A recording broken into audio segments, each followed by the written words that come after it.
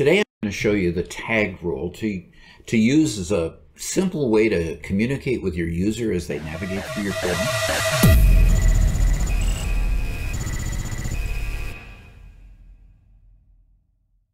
So let's go ahead and get started. I'm going to go ahead and pull up the Access database that we've used on several of the demos.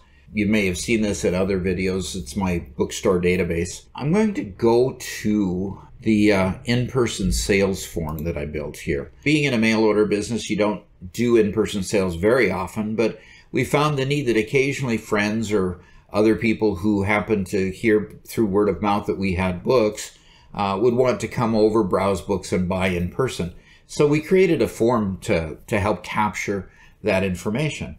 Well, you don't always have the ability to train everybody that's going to use the form.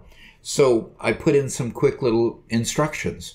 So you see the box here, it's a label that I said instructions will appear here. Well, the minute I click over here, it says enter the customer email. The name, it says enter first and last name. And then if I continue to tab through the form, it continues to change. Enter phone number with an area code. Enter the address, the city, the state of residence, the zip code, and the country of residence. Now, how did I do this? Actually, it was fairly easy, which is really a nice thing, is that I'm going to go ahead and put this in design view. Now, if I have the focus on the form, you'll notice that I have an onload event procedure here. Now, the event procedure is actually quite easy. I dimensioned the form as a form object. I then set the form object to the form that I'm working with, form in-person sales. If I go to form message form equals label message, okay, dot caption, instructions will appear. This is my default text. So I'm setting up that default text right at the very beginning. And then, so remember, this is when the form is loaded. So the first thing that the user is going to see is the text, instructions will appear here. Then now I'm just setting some variables. That combo box, that email combo box, I set the tag for that as enter customer email. I set the text name tag to enter first and last name. And so on it goes, my city text box, my phone text box, state, address, zip, country, all of those I've given a tag to. And so now with all those tag properties set, how do I actually use them?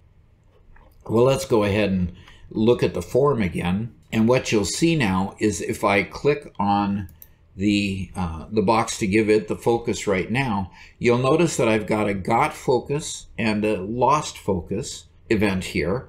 And if I go at the GotFocus event, up here it says I'm using the tag property, and now I'm setting the tag as a caption. Now the caption is what shows on the label.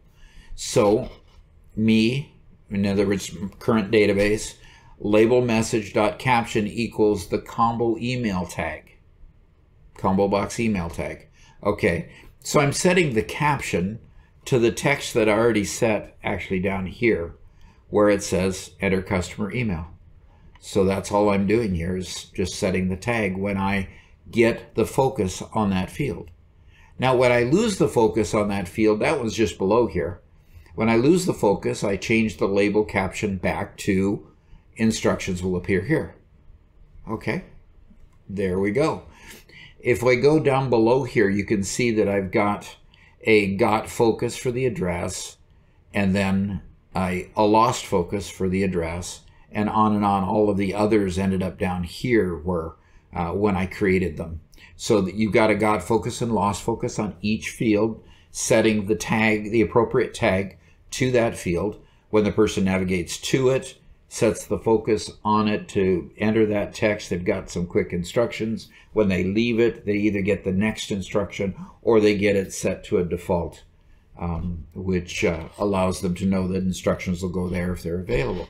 So I hope you've enjoyed this. I hope you can find some use in it. I thought it was really useful to let my users know a little bit along the way of filling out a form. And so if you liked what you saw here, hit that like button for me.